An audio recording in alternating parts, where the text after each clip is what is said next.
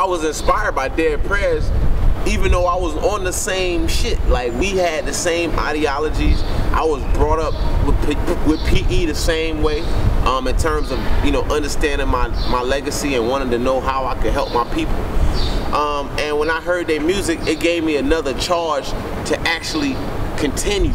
It gave me a charge to say, you know what, I'm about to move forward in this hip hop shit and claim what's mine. And when I seen their success, I felt like I could do it. Now the same thing when the Black Panthers looked at the Mau Mau. It wasn't that, you know, the Mau Mau, you know,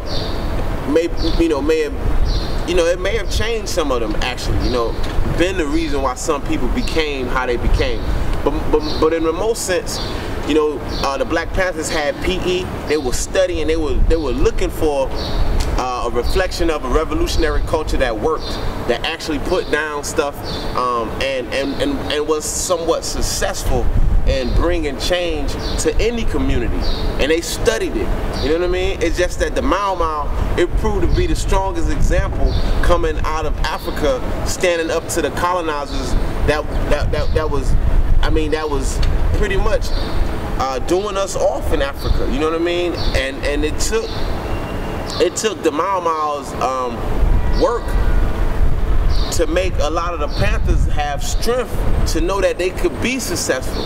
Now, same thing with me.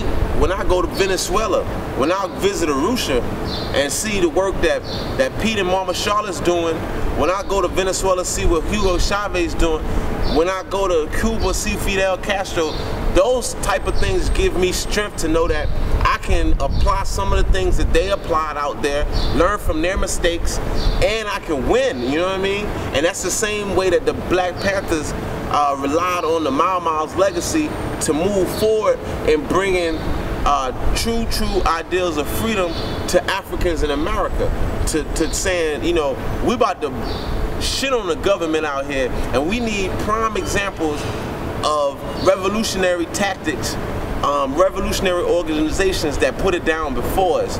You know, let's do the research, let's learn from history. And so that's why the Mau Mau plays such a huge influence, in my opinion. And it still continues to play an influence in our lives, because now we look at the Black Panthers, the Mau Mau, we look at, you know,